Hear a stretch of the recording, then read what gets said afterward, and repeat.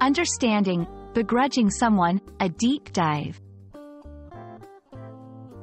Hello, everyone. Welcome back to our channel, where we make English language learning fun and easy for you. Today, we're diving into a fascinating phrase, begrudging someone. It's a phrase you might come across in books, movies, or even in everyday conversations. If you've ever wondered what it means and how you can use it, you're in the right place. Let's get started.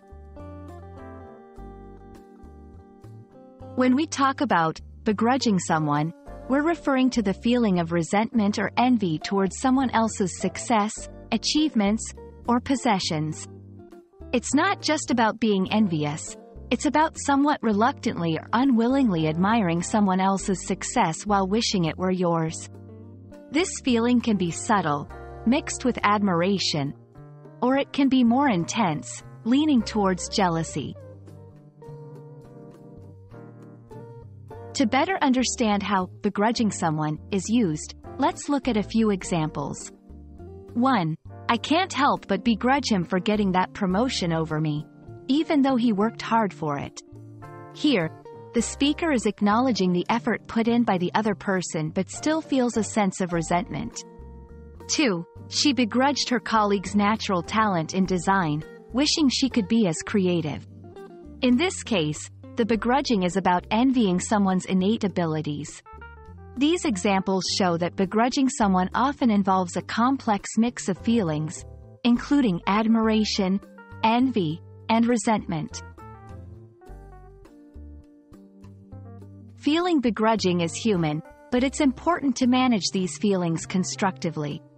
Here are a few tips. 1. Focus on your own journey and progress. Recognize that everyone's path is different, and comparing yourself to others only steals your joy. 2. Express gratitude for what you have. Practicing gratitude can shift your focus from what you lack to what you have, reducing feelings of envy. 3. Celebrate others' successes. Actively celebrating the achievements of others can help mitigate feelings of begrudging and foster a more positive mindset. Understanding and using the phrase, begrudging someone, correctly can add depth to your English communication, allowing you to express complex emotions and thoughts. Remember, it's natural to feel this way at times, but how we handle these feelings defines our growth and happiness. We hope this video has shed light on the nuances of this phrase and helps you navigate your feelings and conversations more effectively. Thanks for watching, and don't forget to like, share, and subscribe for more insightful English language content. See you in the next video.